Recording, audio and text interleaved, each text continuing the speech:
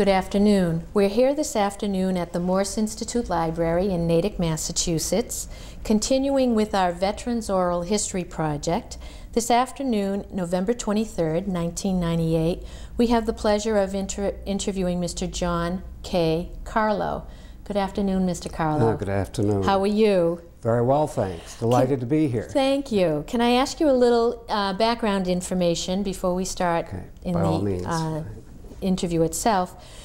You still live in Natick? Live in Natick. We've lived in Natick since 1954. And you are married? Yes. How long have you been married? Since 1954.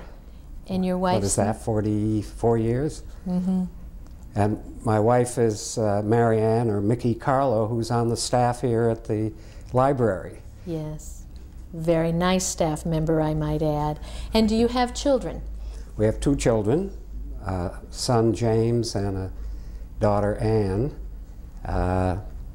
We had them late. I was 44 when Anne was born. Really? And Mickey was 40. So our daughter Anne is just getting married within the year. Our son has been married for 7 or 8 years. And any grandchildren? But no grandchildren yet. Not yet. Where were you born, Mr. Carlow? I was born and raised in North Adams. North Adams, Mass. The heart of northern Berkshire, a mill town that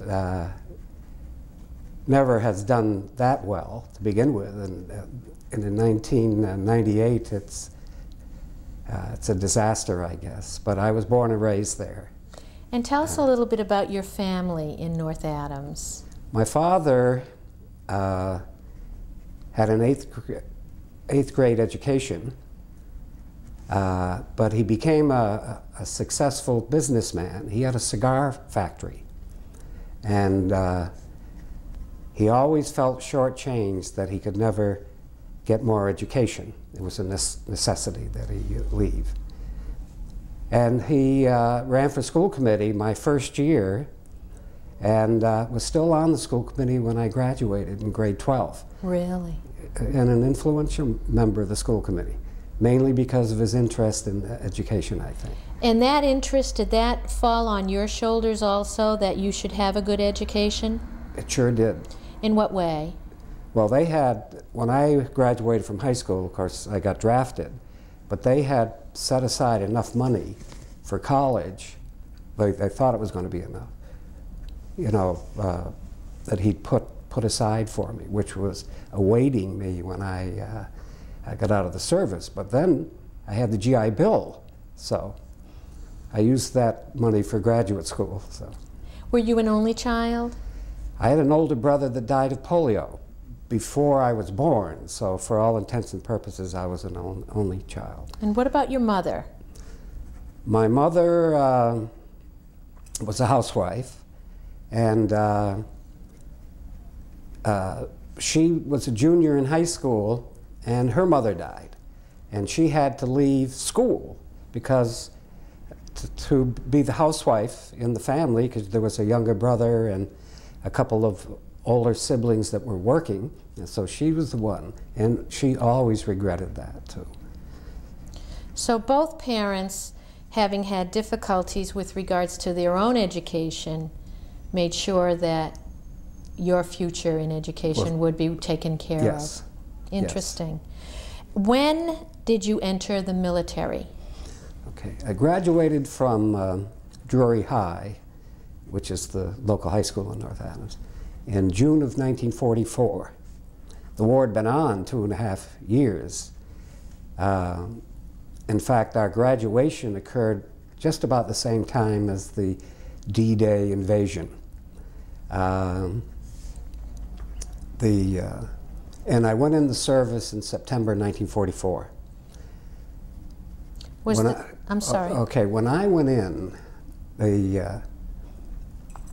my older friends would go and take basic training, and then they would join a division, say. And that when they went overseas, they'd go overseas in that division.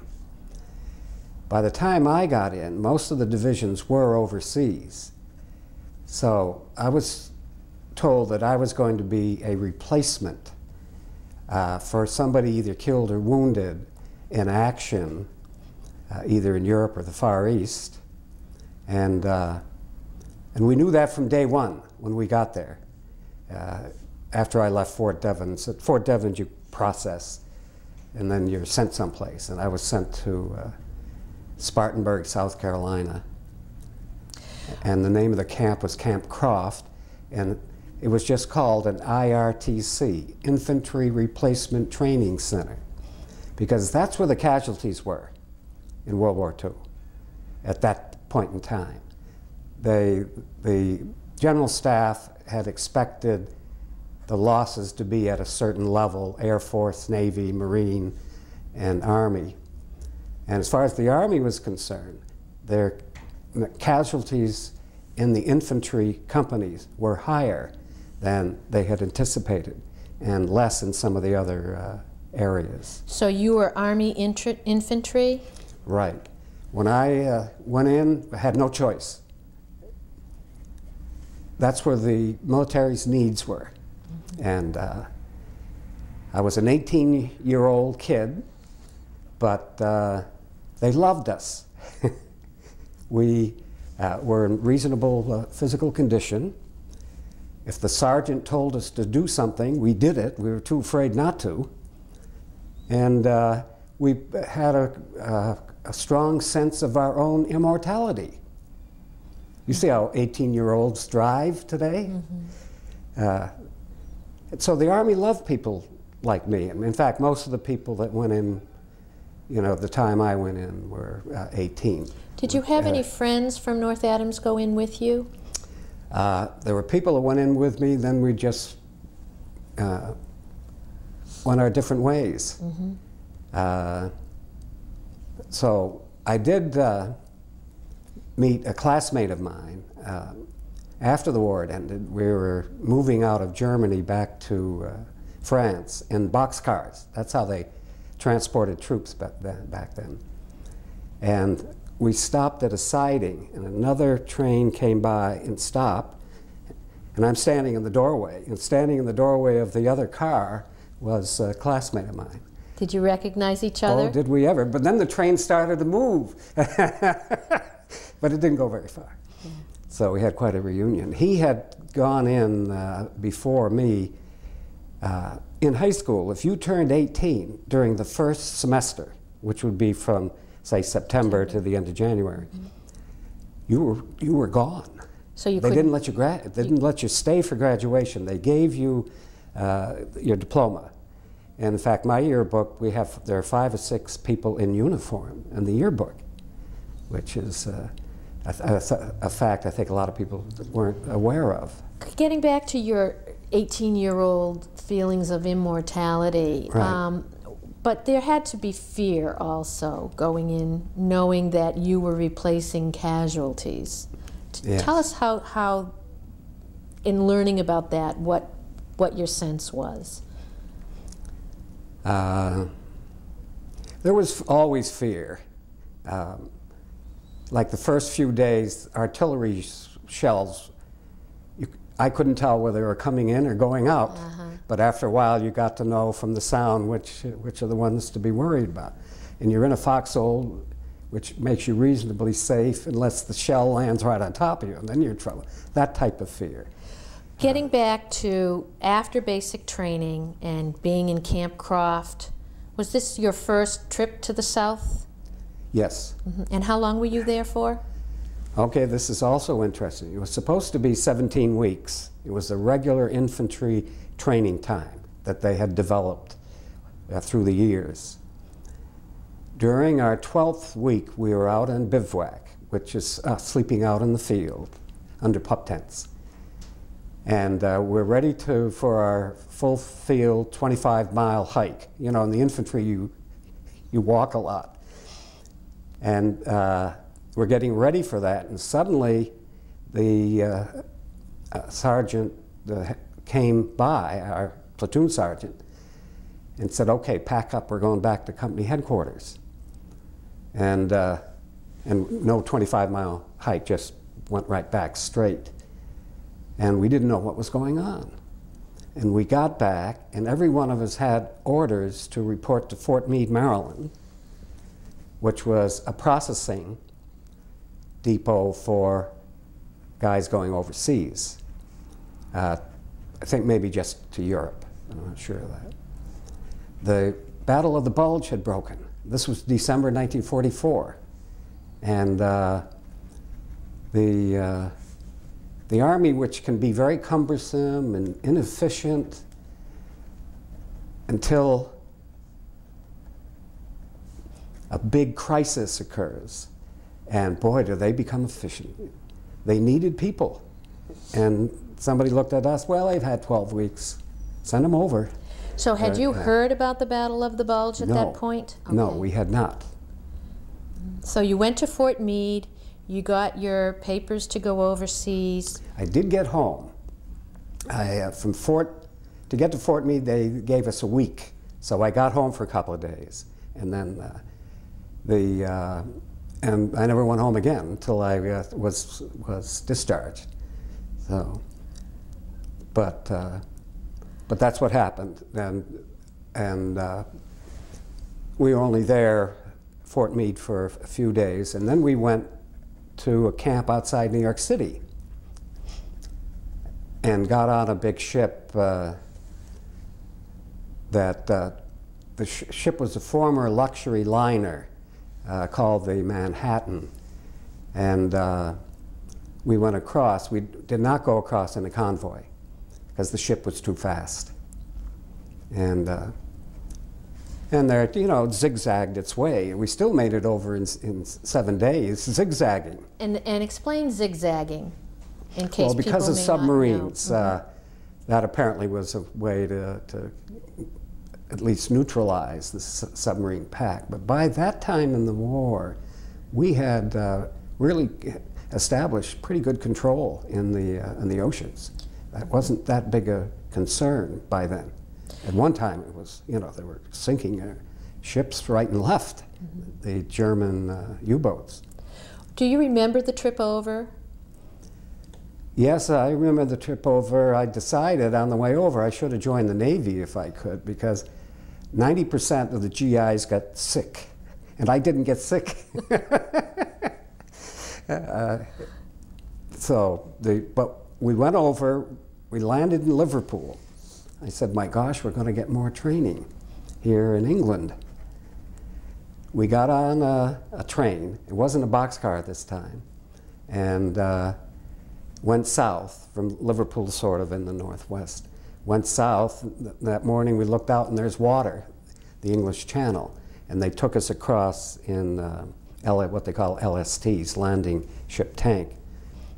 They also moved troops in them because the ship still didn't have a good port. That big ship had to land in Liverpool because there weren't any ports open in France, say, yet. Le Havre harbor was all full of sunken ships, so they couldn't get in there. So you went over on the LSTs, which it's my understanding from previous interviews were flat-bottomed. Right.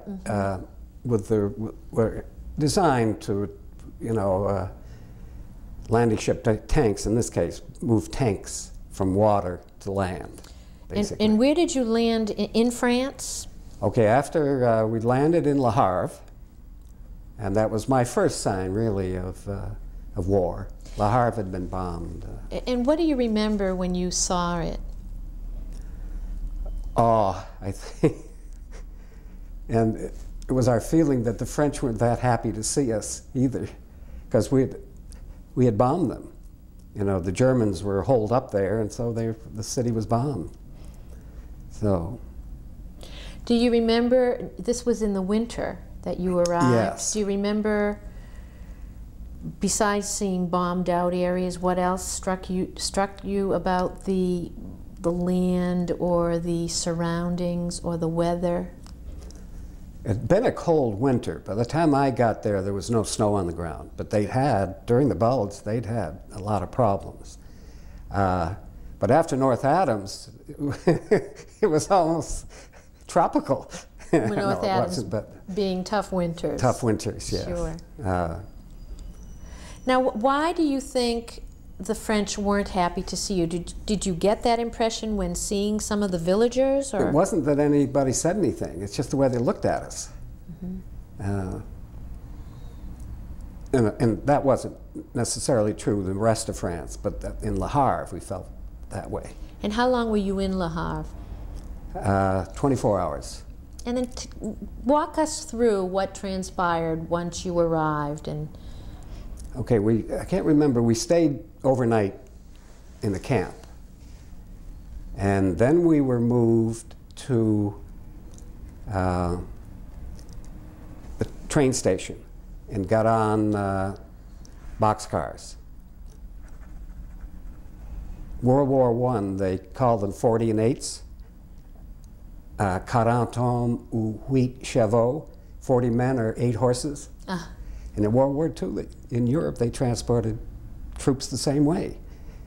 The VFW frequently at a parade will have a little steam engine going along, and it comes from the World War I time, the 40 and 8 time.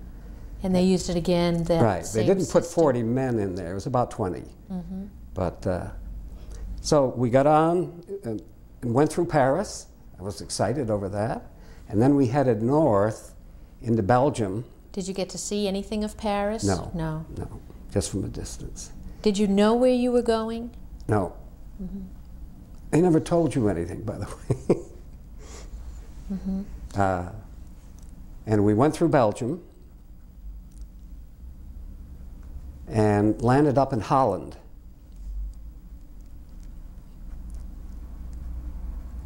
Having arrived in Holland, did you then disembark from the train? Yeah, and we went to what they called a repo depot, replacement depot, and we stayed overnight. That's the first time. I never smoked in high school, but the K rations, the breakfast, lunch, and dinner K rations, all had 4 cigarettes in them. The federal government's telling this 18-year-old kid that he should smoke. But I still didn't. But at the repo depot, it wasn't far from the front, and I'm standing in the chow line, and you could hear the guns going off in the distance. So the fellow said to me, "Smoke?" And I said, "Yeah." And I smoked for 25 years. I haven't smoked in a long time, but that's what started you that's smoking. what started me smoking. The packet that you got from yeah. the service. Right, plus those big guns. Often hearing those guns, was that the first time you had actually yes. heard yes. war? You had seen the devastation right. in France, but you actually heard right. the guns. Yeah. What was that like?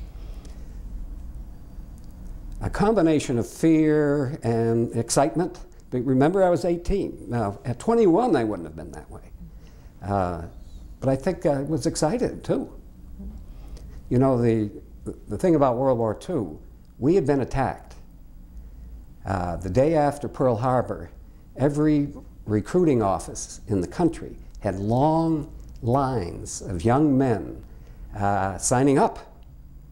The Japanese lobbed some shells from a submarine off the coast of California. There were some oil derricks that they were aiming for. They didn't hit them. But half the country thought the Japanese were going to land on the shore of California. Of course, it wasn't feasible. They couldn't possibly have done it, but we didn't know. Mm-hmm. And the very different mentality from Vietnam, for instance, the whole country. I had a close friend of mine whose older brother was examined, and he had blood pressure, high blood pressure, and they didn't take it. His brother went upstairs and didn't talk to anybody for a week. He finally got it down and did get in, but it was just so different from any other experience since then.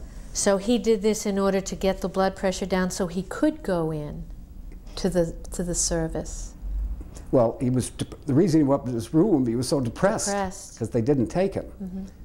Whereas in Vietnam War, people were trying to get excused from going in many ways. They sure were. Uh-huh. Yeah, there was a war.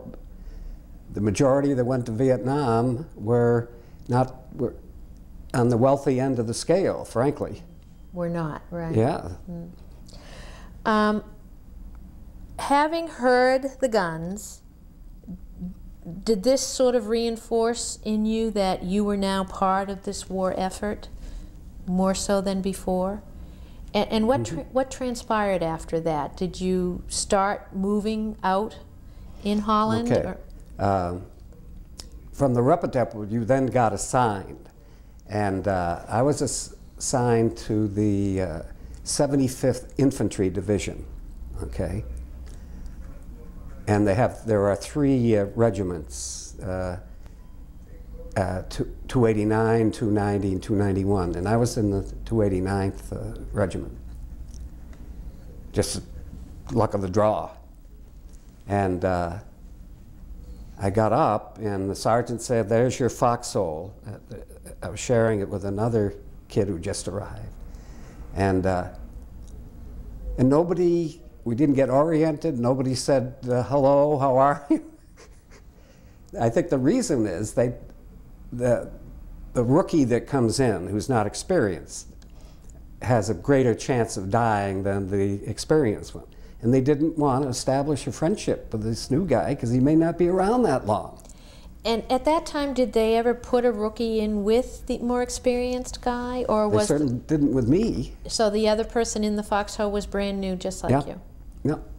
And in your regiment, in that area of foxholes, how many were there approximately? How many infantrymen? In the regiment itself, is it 3,000 per regiment? I'm not sure of that figure. And I was assigned to Company K.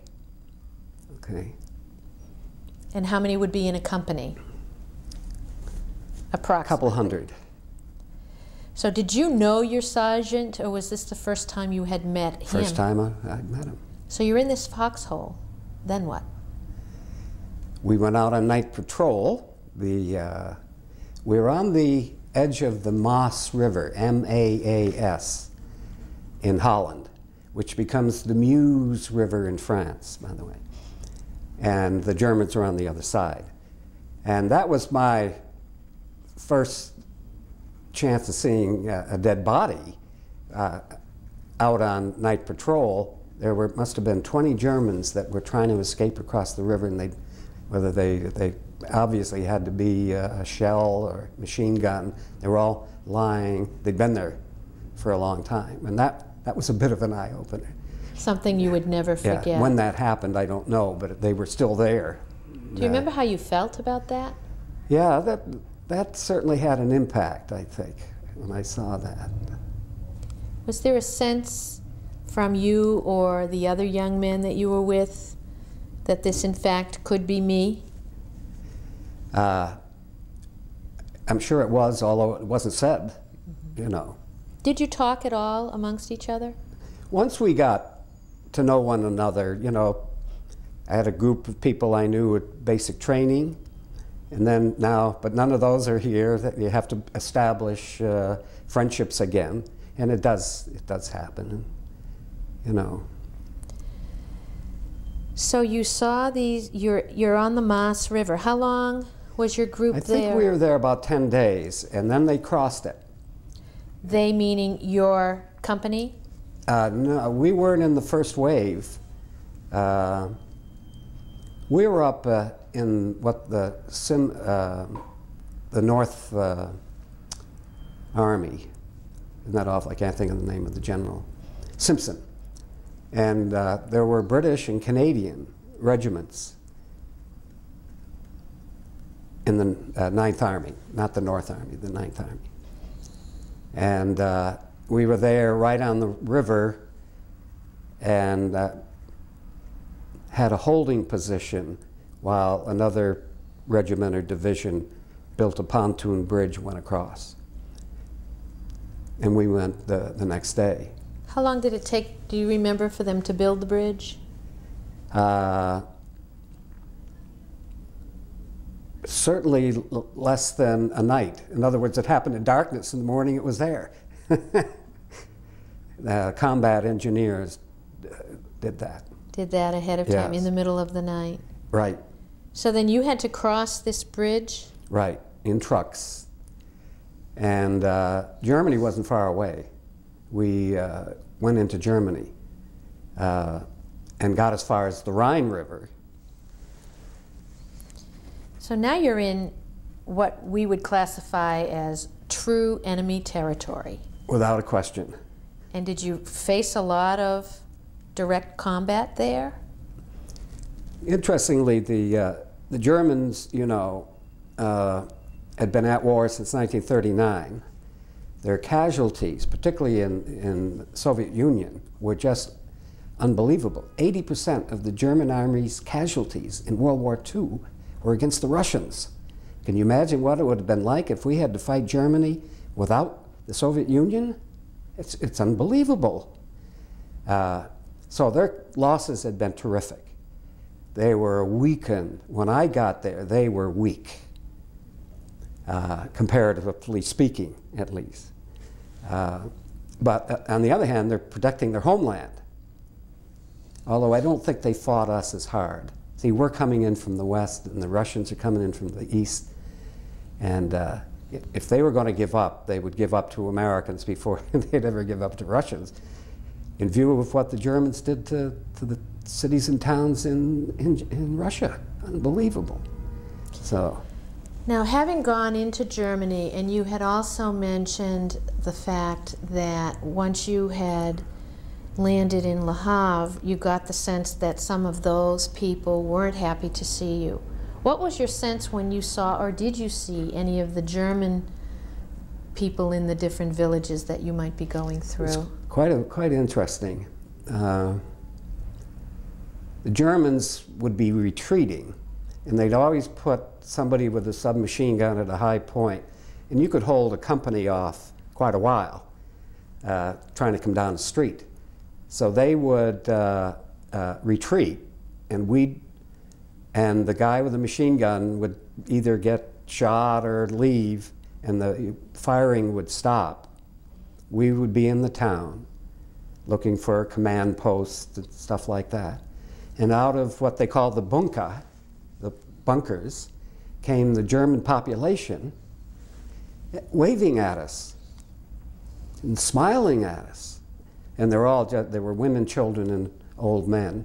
A few younger men who only had one leg. Obviously, they lost it in the war and stuff like that. But the war was over for them. Once the Americans came into the town and secured it, they knew no more bombing, no more shelling, no more, you know. So that was a surprise to all of us. Mm-hmm.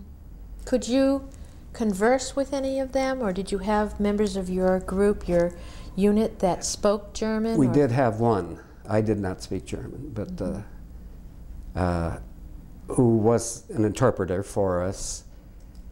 A lot of Germans gave up. My squad, we took 100 German prisoners because you know, they knew the war was over. Once you took them, what did you do with them? We sent them back. I don't know. I mean, you hear these stories of prisoners being shot in the Private Ryan movie that just, you know, they were, of course it was during the Battle of the Bulge, but there was, I saw none of that. Somebody took them back. To a camp? Yes, behind the lines. Did you hear anything at that time about any of the atrocities that we now know occurred, such as the camps for the Jews or members of other groups? From what you could read it in the newspapers, people talk, you know. None of it had been really confirmed, as far as I know, but that information was around, that their concentration camps were death camps. But it seemed preposterous, you know, at least to me. I couldn't see how civilized people like the Germans would ever do anything like that. So I never personally saw one of those camps. There were a lot of, we ended up in the Ruhr, which is the industrial part of Germany. And do you know how to spell that? Right, R-U-H-R. And cities such as Dusseldorf and Dortmund, and we were across, what's the other one? Hagen, places like that, iron and steel. And they brought in a lot of Poles and Russians to work in the factories by force. You know, they lived in barracks. They could bring their families with them, their children and everything. But there was forcible labor, no question about that. So when you went into these cities, was it taking over the cities at that point? The Germans had given up those cities, right. Or were you just passing through? We're heading, you're following the defeat of the Germans, Mm-hmm. yeah. Occasionally, as I say, it wasn't that compared with the Bulge just a few months before, which was terrible. 18,000 Americans killed in the Battle of the Bulge. This was much, if you're going to fight a war, the one I was in, not that it was great, but certainly better than it could have, because we had the upper hand, and we were winning. Any close calls that you remember, or? Yeah, I got my helmet dented once where a bullet had gone over my head and hit a brick wall, and the fragments hit it takes a lot of force to dent those helmets. But that was interesting. We were moving into a town, suddenly they fired on us. We all hit the ground, fired back for 5-10 minutes, then a white flag went up. So I've often wondered, you know, we weren't that far away. Do you think he purposefully aimed high? Knowing that he would Yeah. have to surrender, Right. or the smart thing to do would be to surrender. See, what they do, their officers were telling them not to surrender. Mm-hmm. They would use up their ammunition and then surrender. So, And were these young men too that you could see? yes, either one or the other. The old guy over 40, or young kid 16. And might the older man over 40 be the commander, or possibly Right. not? Probably, although they took a lot, you know, near the end when they didn't. I forget what they call them, the Volks something, People's Army. They took a lot of real old people, but that was more in defense of Berlin when the Russians were on the border getting ready to come in. A number of our veterans that we've interviewed talked about the sadness they felt in some villages seeing some of these people starving and searching for scraps from the different branches of service. Did you sense any of that, or not? We were certainly very conscious of it, although we weren't.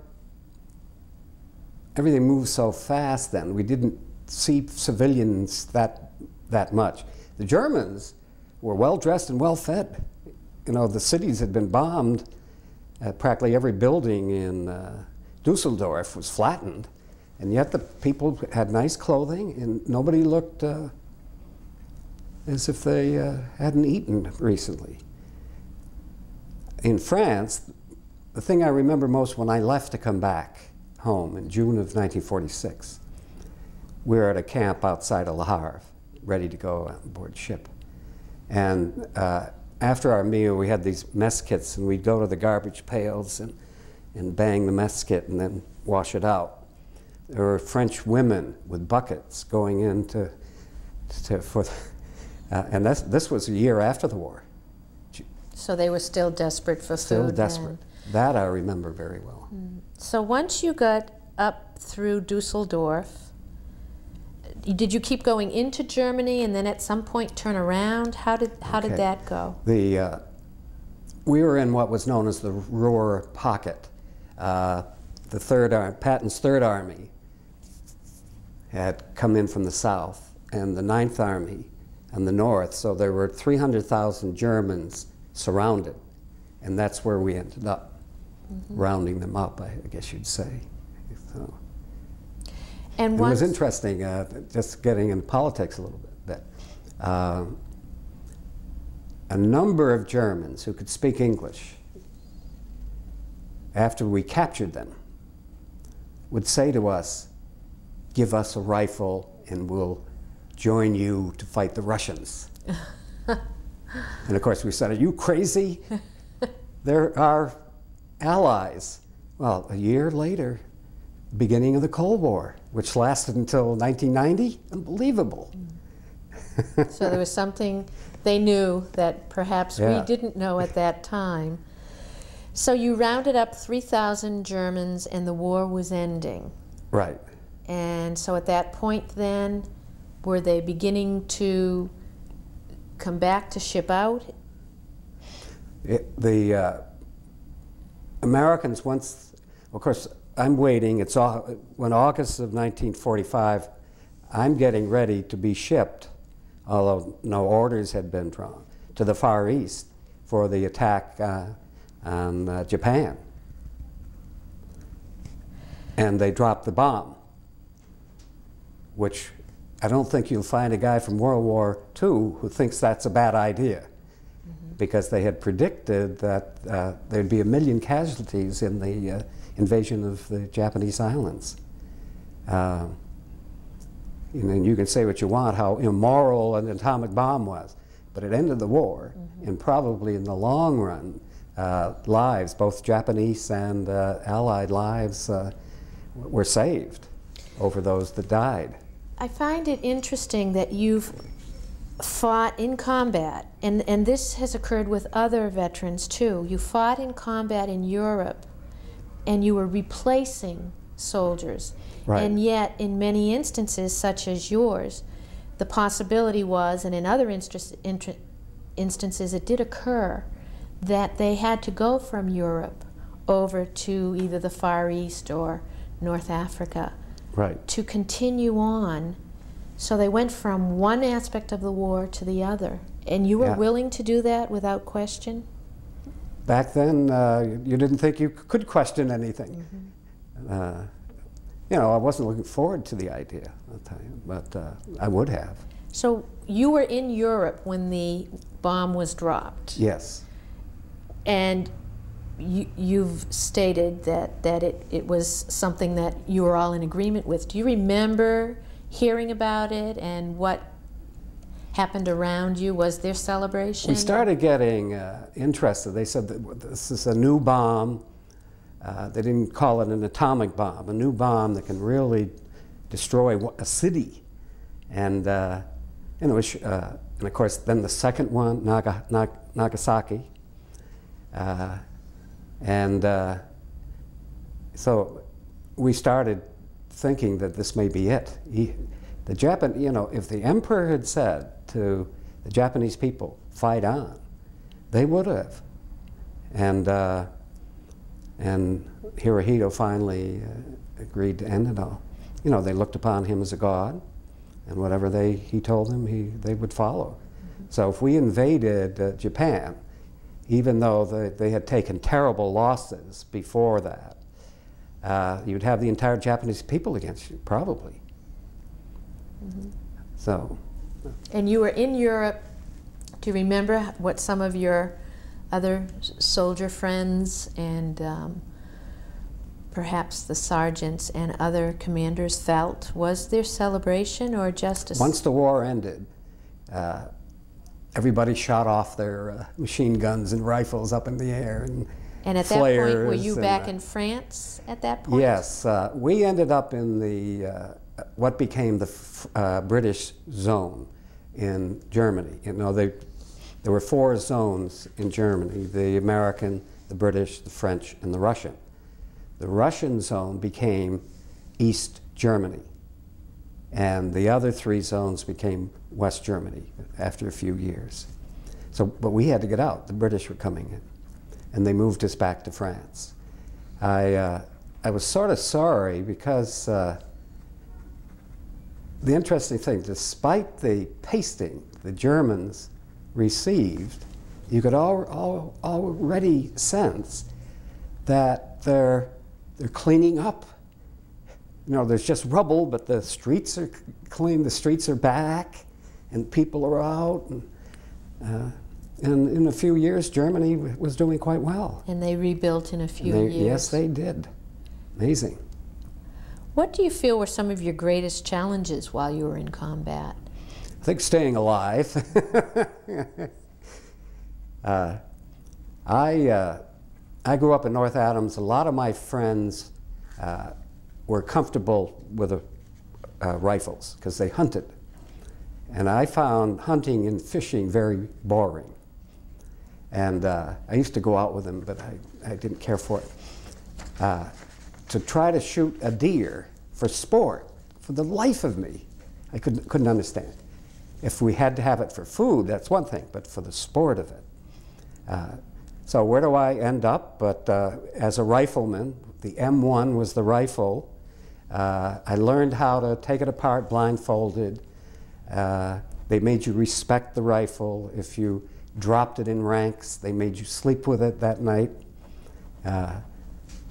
And I did quite well on the range, the firing range. I almost made expert because I did it the Army way, and a lot of other guys had developed bad habits while they were hunting, and they brought those with them. But I haven't handled a gun of any type since I left, and I don't believe in it. But it is in contrast to that experience. Did you make close friends while you were in the service? I know you mentioned briefly that some friendships were made in basic, and then you departed. That was one of the problems. There were two people that I corresponded with, Christmas card type thing. One lived in Connecticut and the other one lived outside of Buffalo. But we drifted away. In fact, I got a call 2 years ago from the guy in Connecticut. And I don't really know why he called, but we talked, and he said he was going to send me some literature. These divisions have anniversary get-togethers. Have you been to any of those? No, I never, you know. The 75th was a National Guard unit out from Missouri that was activated, nationalized, and sent over. In Massachusetts, we had one that went over to 94th, I think. You know, a lot of this cadre, so-called, were from the Ozarks in that end of the world, down near Branson today. Right. So once you got back then to Le Havre, right. Were you then shipped out on another ship home? Yep. To California or New York? New York. Yep. What was it like coming into New York Harbor for you? Well, remember there certainly wasn't any welcoming party because it was a year after the war. I had been in the service in such a short period of time that the point system that they had established was such that I wasn't going to get home right away. It was based on your months of service, your battle stars, your commendations, and I did get 2 battle stars out of it, but I only had 28 points, and initially you had to have, I think, 100 to get sent home right away. So it was June, the following June before, but I got to see, went on leave to England. We went back into Belgium and saw some of the, and into Germany a little bit. Went to southern France. So we did some traveling. Went to Paris quite a few times. There was a station not too far from Paris. So it wasn't a worthless year by any means. So you were in Europe for another year prior to coming home. Right. And what were your duties when the war was over? Well, this is of interest. I was sent to a German prisoner of war camp as part of the Americans in charge. We didn't have to guard them. They had Polish, I think they were just, you know, the laborers brought in from Poland. They gave them a uniform and a rifle, and the Poles were happy to guard the Germans under those circumstances. But I got to, every day for the winter of 44 or 45, 46, we had interpreters young German soldiers who could speak English. So I got to know them, you know, quite well. They, you know, they were like anybody else as far as I could see. So were you helping to run the camps while the Yeah, there were only 10 of us, you know, in charge because we had all these Poles. So you just oversaw the day-to-day? Right. If we ever wanted to have a party, we had our own orchestra that we'd call down, send the orchestra. And of course, we were waited on, hand and foot, had all these Germans. One guy would wake us up. "Get up, sir," he'd say. Yeah. And so we lived quite well under the circumstances. The Germans did two things. They manned the gas supply depot for the Allied forces in the area, and they had a wood, apparently there was no coal, used wood to heat, and they stacked the wood that came in from off trains. How many would have been in this particular camp? I'm trying to think. It wasn't huge. I'd say 500. Do you ever remember any of them trying to escape? Oh yes, Otto, our Batman, one morning wasn't there. He was what, a Batman? Well, Batman in the military terms is, the British always have their Batman who shines their shoes and presses their pants and stuff like that. Like a valet. Like a valet, right. And Otto was nowhere to be found. And he had taken an American vehicle and left. It was found on the border between France and Germany, and he walked into Germany. But within a few months, they were all released anyway. But when I got home to North Adams, and I was going to college, I went to Tufts, so that's how I ended up in Eastern Mass. A letter comes from Otto, from Berlin. And he must have taken all our addresses. And Otto said, "Sir, we're no food here, no clothing, no shoes. Send us something, sir." I didn't. But so here he was a prisoner, he escaped, and yet he wrote to you. Yes. Have you ever been back to Germany or to Europe? I've been to England, but not the mainland. That's a goal someday, to see it. So you came back home, at this point in time, 20 years old, 21? I was 20. Yeah. And did you sign up immediately to go back to school, or did you take some time off?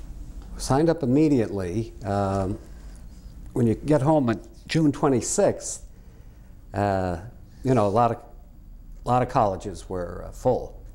In fact, my biology teacher in high school had gone to Hamilton College, which is in upstate New York, and he tried to get me in. And they said September of 47, okay, but no openings. But then my cousin had gone to Tufts, and he got me to take the entrance exam. I got accepted, and I'm down during freshman orientation, and a telegram came from Hamilton saying there's an opening, am I interested in matriculating as the chair? And I was already there, the die was cast. So when you went to Tufts, what was your major? History. And you graduated in 4 years? Right, yeah, 1950. And then what? Then what? I was accepted to graduate school, getting a master's at Tufts. And at that point in time, you used the monies that your parents had saved for you? No, I had the GI Bill, okay, which was $75 a month, full tuition, and books. That would be comparable to $20,000 today, a year. So. And in graduate school, did you get a master's in history? I got a master's in education. And was that a 2-year program, or? Actually, only 1 year. 1 year. I do have an MA, not an MED, because I did a research paper, but it was only 1 year. And then did you go into the teaching? Yes, that's how I taught down in Foxborough for 2 years. in the junior high, they called it then, and got a position here in Natick, the brand new high school that opened in 1954. You know, the current high school campus. It was state of the art back then, I'll tell you. And as a social studies teacher, and I ended up going into guidance after 4 years in the classroom, and spent 2 years in the guidance department at Natick High. And left after that. I got to be chairman of the department out at Algonquin Regional in Northborough and Southborough. And chairman of the guidance department? Right. And I was there from 62 to 95 when I retired. That's quite a history. Yeah. And when did you meet Mickey, your wife? We were married in 54. The summer before we arrived in Natick, I met her at a family function. We both have mutual relatives, but we're not related. and she had come to the family function as I had. So you were single for quite a long time, yes? Let's see, in 54, 28. Back then, that was, yes, people were beginning to worry about me. And at that point in time, did you settle in Natick as soon as you got married? We had an apartment on, right near the high school. Then we bought a house in 57 on Hartford Street, and then moved to Barnsdale Road in 72. And since retirement, have you just relaxed and? I try to keep active. There's a local tennis group up at the Walnut Hill School, and they're mostly retired men. There are a few women. And I play with them on a regular basis. And I'm a reader. We only get 3 newspapers a day. And I always have a book going. So the days go by. What do you think your feelings were, the feelings of your family were when you returned? I know you returned to North Adams for a short period of time. How was that, going back to see family? Being an only child, you know, plus they had lost a son. He was 3.5 when he died. Did they ever talk about that to you? No, no. My mother would never come to the train station when I'd leave. My father would take me. But they, you know, they were glad. You know, what are you going to do now? So you just had to pick up from where you had left off. Growing up as a kid, my father's cigar business was fairly lucrative. People still smoked during the Depression. So I lived reasonably well. We always took a vacation, went to Canada, went to Cape Cod, which was a pretty good distance from North Adams back then. And we certainly weren't suffering from abject poverty in my family household. However, it was around us. The story I always tell, when I was in, say, the 4th grade, so that probably would have been 1934,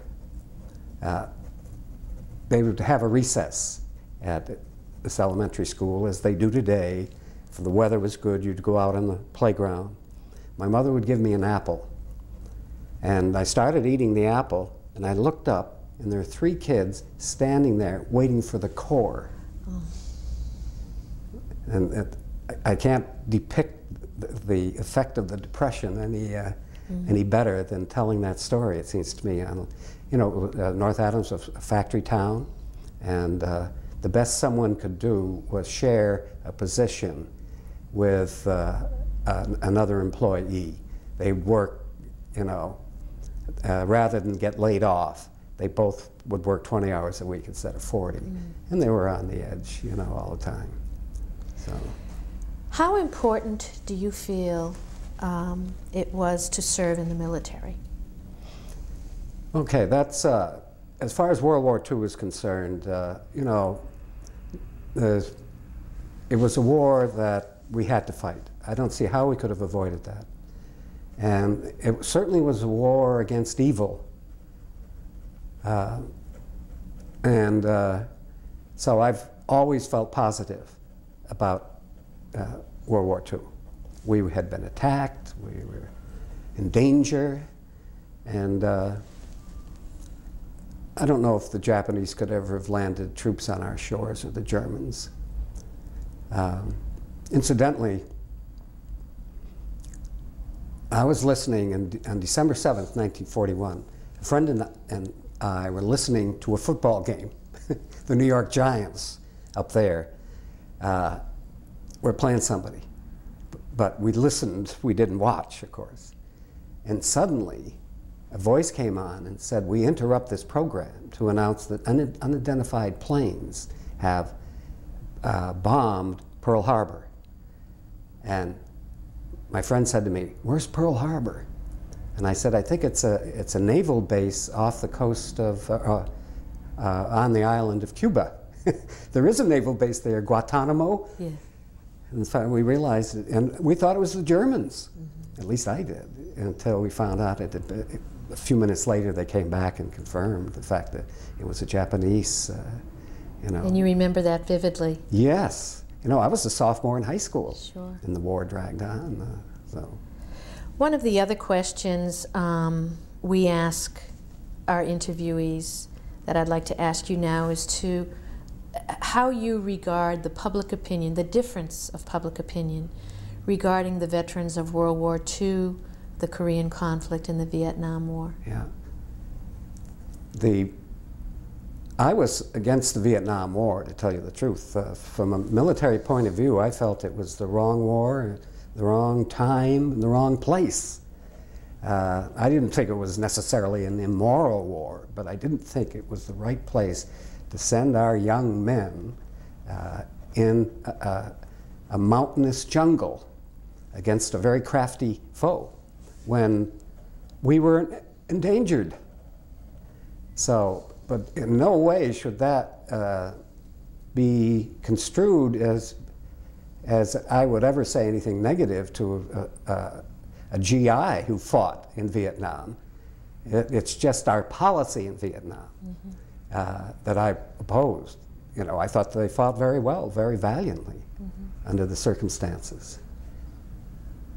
The other closing question that I have is, are there any thoughts or memories or just comments that you would like to leave us with this afternoon that you could share not only with your family who will be viewing this tape, but also those who may be doing research in the future? Okay. As far as the family, I'm going to have copies made and send a copy to each one of the kids. You know, it'll be something nice when I move on. And I'm sort of proud that I fought in World War II because, as I say, it's a necessary war. I certainly hope that this is it as far as major wars.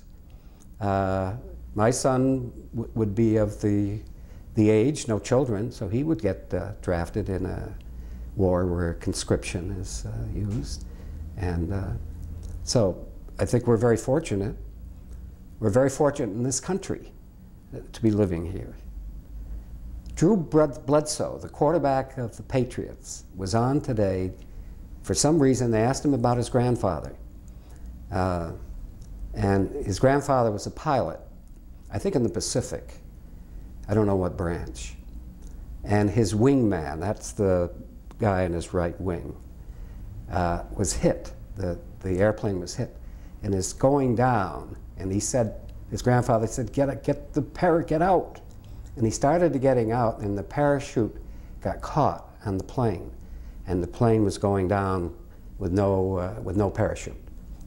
And the guy pointed to the stars and stripes on his shirt and went.